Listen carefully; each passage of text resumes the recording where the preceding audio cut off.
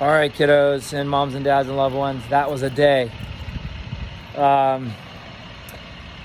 So truly remarkable day with kids. We would have given anything. My wife reminded me of this earlier, that we would have given anything for these hardships last year. To have all 940 kids coming back, we would have given anything to have those problems last year.